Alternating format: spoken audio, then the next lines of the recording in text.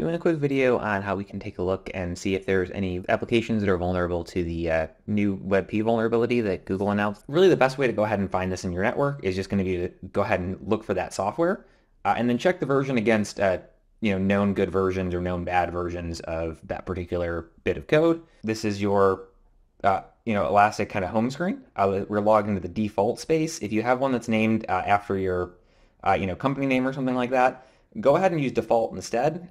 So from there, go ahead and click on hamburger menu up here, and we're going to scroll all the way down to OS query, and it's actually under management. So click here,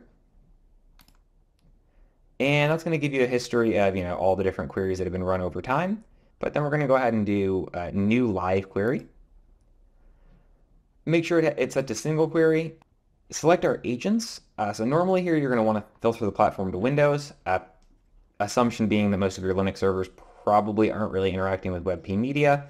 If they are, go ahead and you can pick those as well. The query is going to be a little bit different, but if you can, so you can pick by platform, by which policy is deployed, that kind of thing, if you did want to filter for your desktops, only certain machines. But we're going to go ahead and just pick Windows for now. Also in this case, we're going to do select star from programs,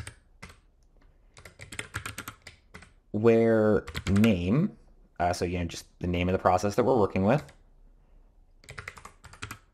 is like Google Chrome. So this is going to give us an idea of all places that Google Chrome is installed on any of those 13 servers that I picked from the agent list. And go ahead and hit submit. And it's going to take a little while to actually go out and run that query against all of your machines and then start reporting things back. But you should start seeing data pretty quickly. And it's going to give you every installation of that individual application. And then you can go ahead and expand this out as well, filter by the version. So Google Chrome actually has a vulnerable version that's in the 1.16 series. So we'll go ahead and make sure that that's attached to the video here so you can get the exact version that you're looking for things to be over.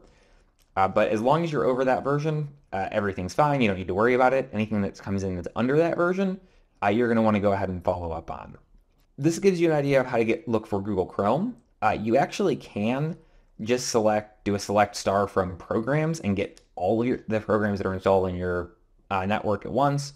Export those to like a CSV file, and then just search against those later as you find out things that are vulnerable, or basically just look through the list of programs that are installed. So you can go chase them down and see if anything is worrisome. But you also can add additional lines to this. So you can do, right underneath like Google Chrome, we can add like Microsoft Teams, like Firefox, like really anything that, any application that's going to be installed and show up in add remove programs, which should be everything in Windows. You can very quickly go here and just put in the name and go ahead and search for it across all of your machines.